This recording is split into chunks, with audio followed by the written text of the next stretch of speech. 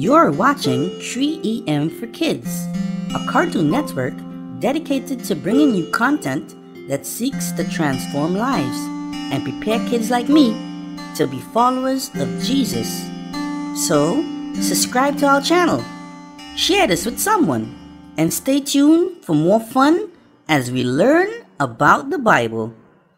Bye!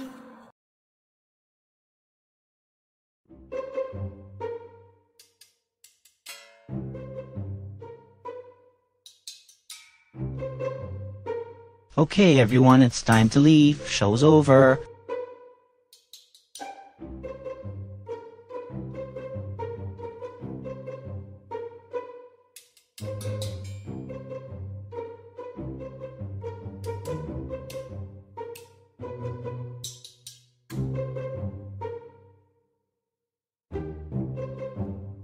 Foxy!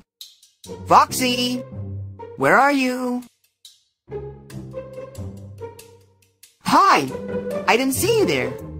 I'm Rover. What's your name? It's nice to meet you. I'm waiting for my friend, Foxy. Have you seen her? We were supposed to meet up here. She has to teach me about the Bible. Would you like to join us? Okay, great! Hey, Rover.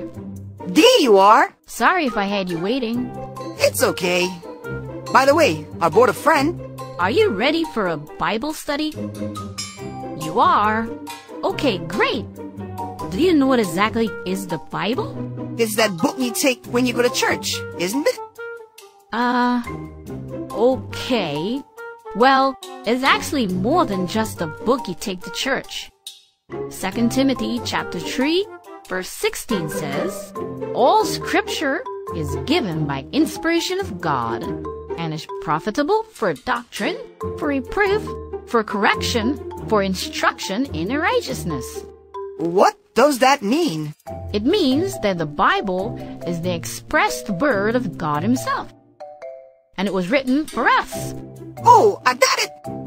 You're saying that God wrote the Bible, then gave it to mankind. Not quite. Huh?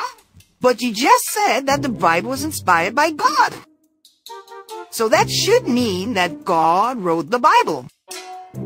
Am I missing something? No, Rover. God didn't literally write the Bible. He inspired others to understand what He would want them to write.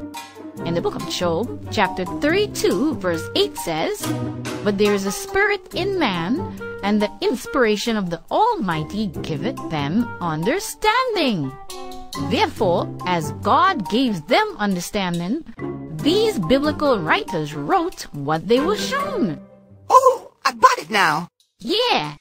The Bible also has 66 books. Wait, what? How could one Bible be 66 books? Well, the Bible is a collection of various writings or books, beginning from Genesis and ending with Revelation. All these writings make up what we know today as the Bible. I wonder why did God inspire the Bible? Well, Rover, that's an easy question. John chapter 20, verse 21 says, "But these are written that we might believe that Jesus is the Christ, the Son of God, and that believing you might have a life through His name." So, in a nutshell, the Bible points out how mankind can be redeemed. And that is through Jesus. Wow, amazing!